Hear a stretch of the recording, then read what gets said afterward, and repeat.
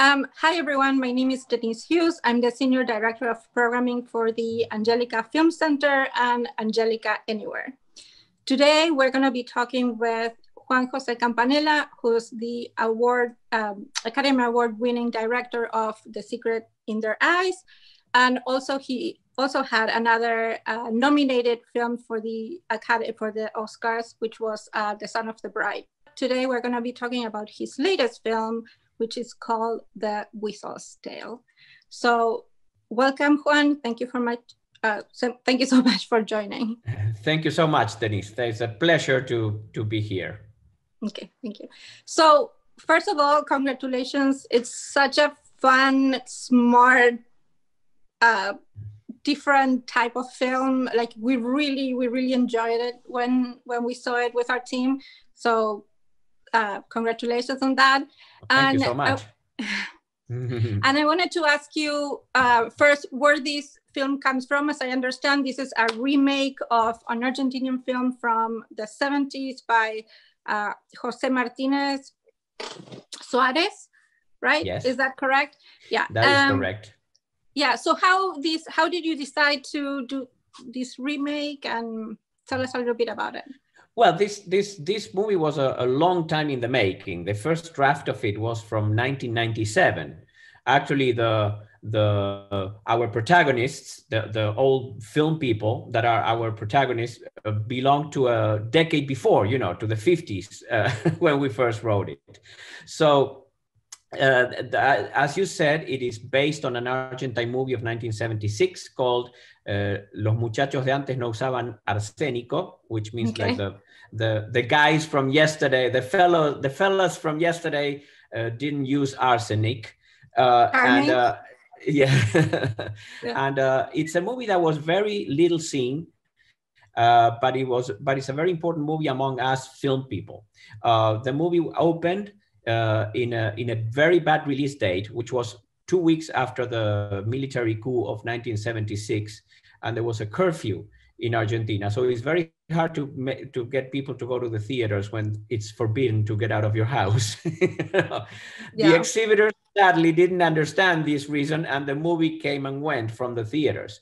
But it had an incredible following because the original movie is a downright homage to the Ealing Studios movies, very, very dark in its humor.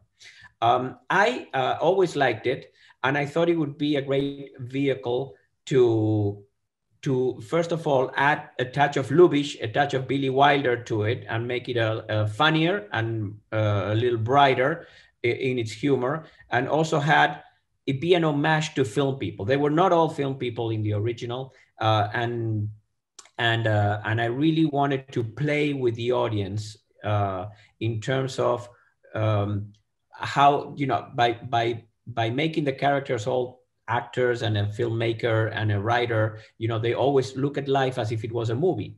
So, two things. One of them, we can play with the form because they analyze what's happening to them as if it was a movie, which is also the movie that we're watching. But also, this feeling that I'm having more and more every day in my life, that I wish lives were a bit like the movies, like the old movies, especially after this year, which was completely unexpected. You can say that.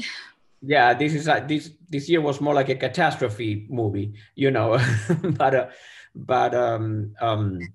so it has all those elements, it has that romantic element, it has a little livelier side to it, and it's an homage to, and a game with an audience. We involve the audience into a game about, movie going. Yeah, I actually was going to say that it reminded me a little bit of the rules of the game too. There's like a little bit. Also in the sense that it's a community of people and it takes place in one location. It's a location with a lot of sets. It's a big mansion and and all the outside, but it is secluded. It's putting together under pressure in a location. Yes. Yeah, but there's also that play with like the shooting and the animals and. Yeah, exactly. So, yes. Yeah. Yes. Yeah, it reminded me a little bit of that. About that. So let me ask you, did you discuss this film with Jose Martinez Suarez, or did he ever seen the script, or did you talk to him about it? He saw the script. He never wanted to see the script while we were working on it. Sadly, Jose passed away last year. Yeah. But he got to read the script, and we discussed it. I had a great compliment from him, which is what I think about remakes. Remakes should not be trying to remake the older film, but always, to me, the ideal would be to have a double bill of the two movies, and none of the movies would spoil the other one. He, when he saw the movie and he saw it with an audience and they were all laughing, and he was even found himself laughing. He said, Juan, I was a bit afraid of what I was going to think, and then I realized that it's not. That you made a different movie. It's a movie on its own, So I really, once I thought that, I really sat back and enjoyed it. Yeah. Okay. So it seems that in this film, like, it's different with the original, is like the gender roles are slightly more modernized. The other film, the gender roles are a little outdated, or the way that the characters relate to each other. So how did you work that out? And since it took you so long, like, there's been so many changes in how also, like, the gender roles have been changing a lot in the past 5 years. Yes. So if that also changed in your script lately, No. You are right about what you say. It was you can see that very clearly in the film. But this version was born from my love for the actresses, the big divas in real life, that I admire and love so much, and I have worked with some of them, and so that change, those changes that you mentioned, were there from the beginning of the script. Yes, you're right. The original was a very war of the genders kind of thing, and I did not, that was not what I was interested in telling. On the contrary, as I said, I felt the romantic aspect of it was something that is completely new to this version, and here I focused the conflict more in the ways of approaching the world. One that is very bottom line oriented, characterized by the younger people who come to the house, and the other ones, these old friends who are not are not unaware of bottom line. They're very savvy in that sense, but they also put friendship and emotions in the equation of a good life, not just the bottom line. So basically, we put that in the that was is the main focus of the war between the characters. Yeah. So age, it seems to be like a recurring theme sort of in your films. Like, you touched, like, that was one of the main themes on The Son of the Bride. Then it's sort of present in The Secret in Their Eyes, and now here is full front and center. But it's interesting how you're addressing it. But what seemed to me very interesting is that even the young couple, that they're like, at some point, all the characters seem to recognize in each other. Like, they seem to be the same version of people in the old and older and younger generations. And then it just becomes a survival of the fittest in a way. Yes, exactly. Well, it's a two-part question. Yes, I'm more than about age, I'm very interested in what happens with emotions and relationships with the passage of time. All my movies have been about old love, or love through the ages, and how does a long-term couple deal with those emotions. I have never made a movie of boy meet girl, and the movie ends when they start their relationship. I always like to explore what happens after many, many years, also in Luna de Avellaneda, or, you know, or Same Love, Same Rain, my first Argentine movie. I'm very interested about that. The fact that the characters become old in the process, it's an unavoidable byproduct of that. What I'm really interested is how does a couple maintain their love and how it converts along decades. That was also, as you say, full and frontal in Son of the Bride. That was actually it there. So the same thing happens with friendship.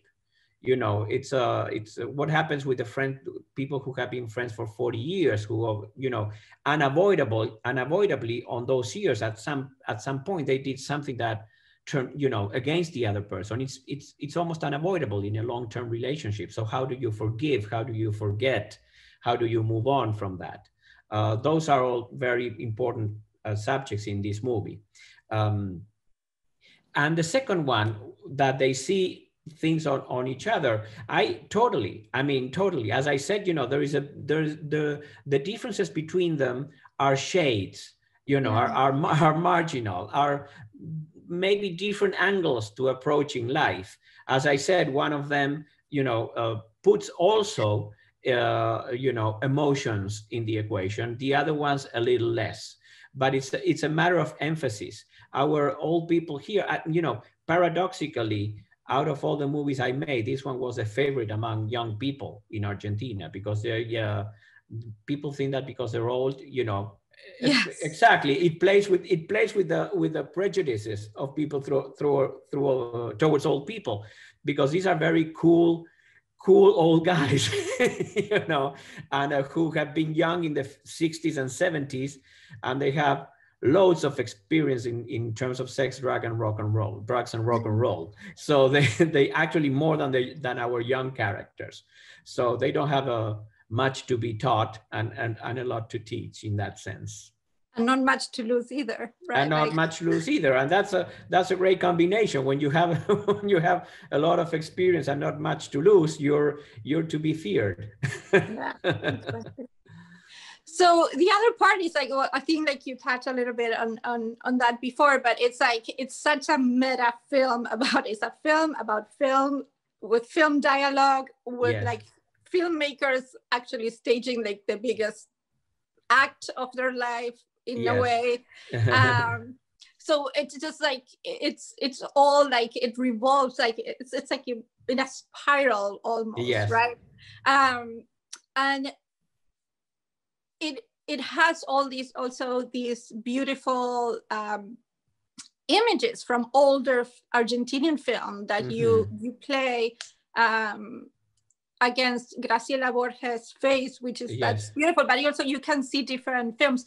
Can you tell us a little bit about that? And also, for those who don't know about the golden age of Argentinian cinema, who it seems like it's present in this film a lot. Yes. Well, you know, Argentina was a huge industry, a huge film industry, and it was, you know, its films have been seen were very influential all over South America, and we had our star system and great directors and everything, and they refer to those things, but they refer to in a way that it just gives enough information for the audience from all over the world, and even young audiences in Argentina, you know, to be able to understand and enjoy the movie.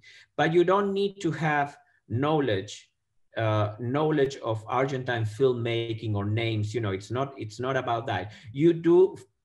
I mean, we do play, as I said before, with the forms and the conventions of films all over the world, even American films. So if you have never seen a movie in your life, you might not enjoy this one fully. But if you're someone who saw, you know, like us, 200, 300, 500 movies in your life, then, you know, you will have an extra game, because as you said, their film, it's like me, you know, I cannot avoid in my life to think what would happen in a movie in front of every situation in my life, you know. So they're always talking like that, because for them life is a script, and you develop it, you know, you try to build it in a way that that would make a good movie. So then, about the cast, you assembled like an all-star Argentinian cast. Yes. Can you tell us a little bit about it? Like, did you ever have these actors in mind? Did you, and then how did you pick, like if did they evolve as you were, like you started writing the script 20 years ago? Were these the same characters that you had in mind 20 years ago, or did this change? Tell us a little bit about that. When we started the script with Darren Klumok, who's the co-writer of the script, we always had it very clear in mind that the four main characters had to be performed by people that had a lot of baggage and a lot of movies behind them, or a lot of show business behind them. That at least they had to be very recognizable to the audience, to the original country's audience, but even if they weren't, they would carry their star, their star power through it, because that was that's part of the game. It's people who actually have done hundreds of movies. But we're not thinking about this cast, because as I said, we started in 1997, and these people were all in their 50s, and they were not in the age bracket to play it. Now, of the four people, three of them, there's Oscar Martinez, who won Best Actor at the Venice Film Festival. He's one of our greatest actors. Luis Brandoni, who is part of the Argentine and film and theater history. Graciela Borges is our, I don't even know, what it would be a mix of Meryl Streep and Bette Davis and yes. and everything. And Marcos Munstock, who might not be as familiar to people from film, but he's a theater icon. He's a person who built my sense of humor. He's the head of Le Luthier, which is a musical comedy group that fills stadiums in Argentina since the 60s, and so they're very, very, very powerful. They know comedy inside out, but they know how to act it. They know how to do it without playing funny. They know how to do it playing the emotions of the scene. Yeah, the timing, it's impeccable. Like it's so good. The way that they deliver the lines is just perfect. And it can be directed. It is perfect. Even we were amazed, because when you play the emotion, because there are heavy things that happen in the film, emotionally and plot-wise and all that, and even between them. And when you don't have that knowledge of that, how much of a pause do you have to do? Just is it 1 second longer or 2 seconds longer? What word do you have to put the emphasis?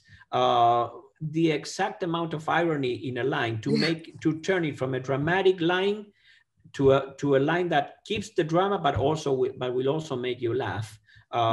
Is very hard to direct. In fact, I was, whenever I had a comment, in terms, I was, we would cut, I would go to the actor and I say, I think that if in that word you put a little, and they would go, I know what you mean. I know what you mean. Okay, let's do one more, They, so we were in tune. It was such a pleasure, to direct them. Okay. So speaking of script, is this like, so you just said that you co-wrote the script and. Yes, with Darren Klumok. And did you write the dialogues as they're delivered, or do they improvise? There seems to be some lines that they are written especially for Marcos. Yes. Well, no, it was not improvised. Marcos, as I said, didn't have a lot of film experience, so he was feeling a little bit sheepish, even though in theater on stage, he's the biggest box office draw of everybody. Yeah. Sadly, he passed away this year. It's another reason of this. We want to forget this year. Yes, exactly. We lost our two main humorists in history, Marcos and Kino, this year. So it was anyway. Moving on to 2021. we did go over the whole script before. You know, there was no. He was very. Um,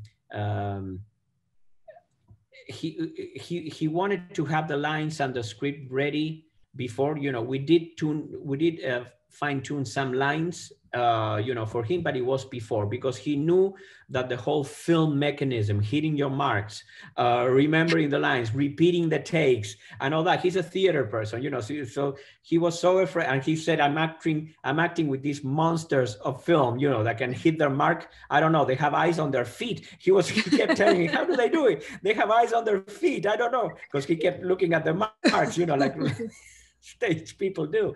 And and so he was so afraid that the mechanics of making a film would occupy his mind, that he wanted to have all the know everything beforehand. Yes.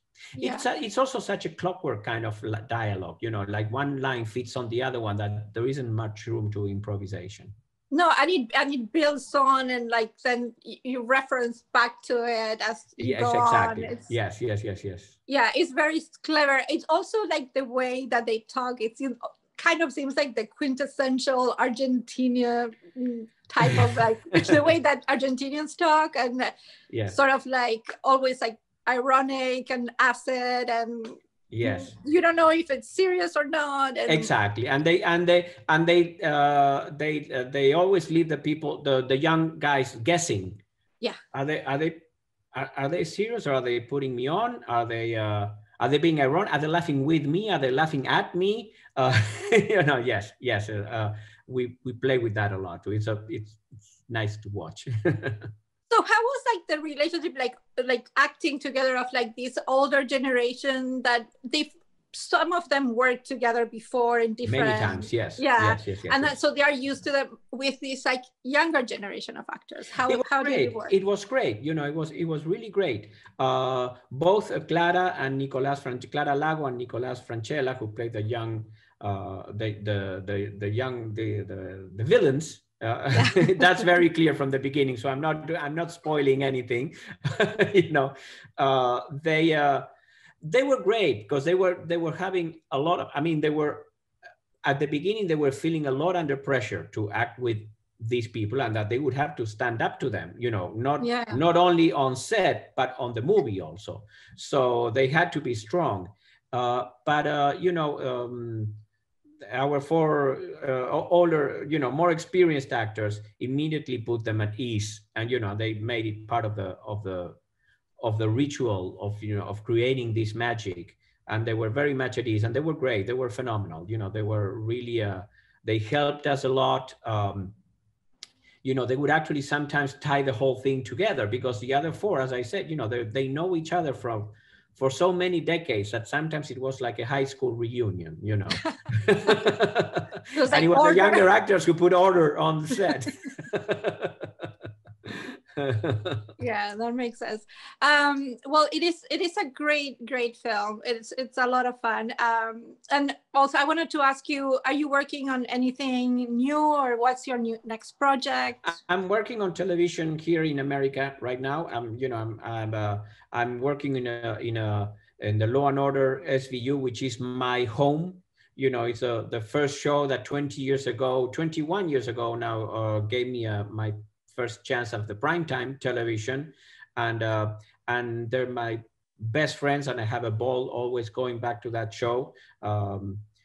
It was great after 10 years that I haven't been in it, you know, to go back and find the group with more passion than they ever had, after becoming the longest running show ever, and also working on an Amazon new series, and writing another film, and building a theater in Argentina. So yes, so that was. So you're not busy. No, so the construction stopped during this year because of the pandemic, and luckily, because I couldn't have made everything, you know, so we have to open it now in the January of 2022, and we have to prepare for that, because I love the stage too. Yeah. So this is for live theater, right? Legit theater, yes, but it's a 700-seat house, you know, wow. So it's a big theater in downtown Buenos Aires, and we have to fill it with with shows, hopefully. I'm sure. Buenos Aires is such like a theater town that, or city, that it's. Yeah, it's a third in the world next to New York and London. Oh, It's really? yes, yes, yes, yes, and it has uh, a lot of theater, and it's very lively, and it has a huge audience. You know that that allows you to put a play for many months. You know, in that sense, it's not many cities in the world allow that. Yeah, theater is very central to that city. Yes, yes, It's very it important. is. Well, thank you so much for joining us today, and we hope to see you soon with your next project. Thank you very much. And to me, it's an honor to be at the Angelika because, you know, I lived 20 years in New York. I'm a New Yorker too, you know, and it was my home for many, many. I remember when it opened. I was there when the theater opened. So, oh, wow. And yes. And it was also, I went to NYU. So it was right in front of the gym, the NYU gym, which is now being built, you know, now they tore it down and they're building a huge building. And to me, it's always a pleasure that Son of a Bride and Secret in Their Eyes, they're all played at the Angelika. And it's like going back home also. Oh, thank you so much.